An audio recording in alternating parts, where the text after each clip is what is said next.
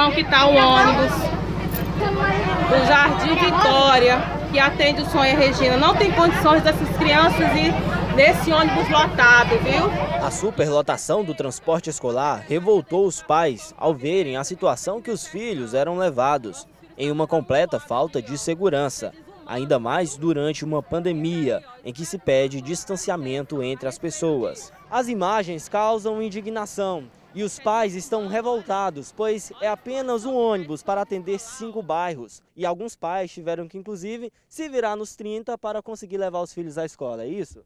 Sim, tive que pegar um carro emprestado para poder levar minha filha para a escola. Eles impediram meus filhos de entrar dentro do ônibus porque estava super lotado o ônibus. É desumano, gente. É muito desumano aquela situação que eu vi aquelas crianças. É revoltante.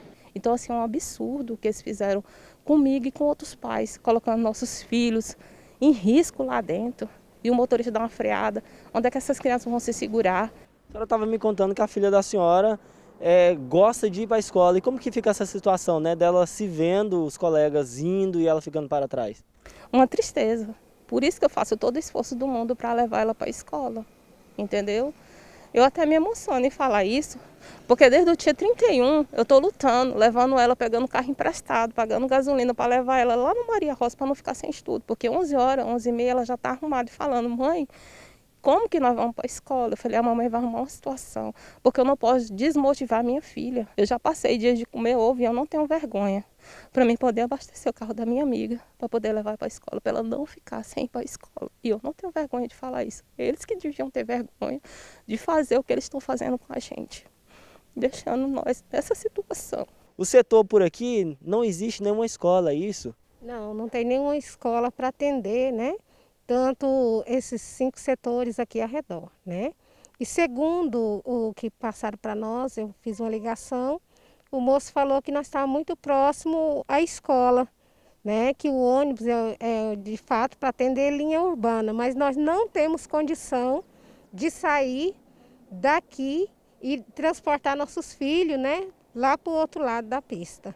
E é por isso que nós estamos fazendo esse clamor. Hoje mesmo, pela manhã, a monitora já deixou bem claro que amanhã, se o ônibus estiver completo, os demais crianças não vão para a escola.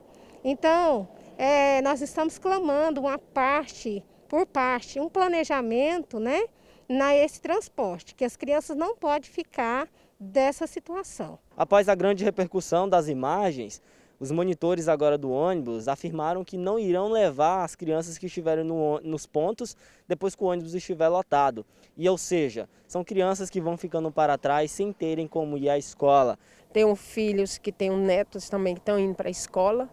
Um, inclusive, de 4 anos, tem que ir a pé, mas a mãe, porque ela é pai e mãe e trabalha fora e não tem o dia da passagem para pagar, né? Então ela se desloca aqui da Avenida São Paulo, do Sonho Regina, e vai lá para o Vitória, deixar a criança e muitas vezes a pé. Os pais, né, mães que se reuniram justamente para cobrar uma resposta, e não apenas uma resposta da prefeitura, mas realmente uma atitude de providenciar uma outra rota do transporte escolar para as crianças que moram nessa região, que não possuem aí condições de irem até a escola, que está bastante distante daqui. Eu faço um apelo para quem puder nos ajudar.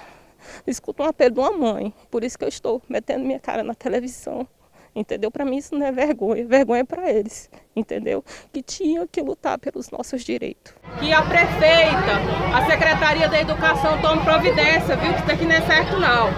Nossos filhos estão tudo amontoado aqui, ó. Isso é desumano, viu?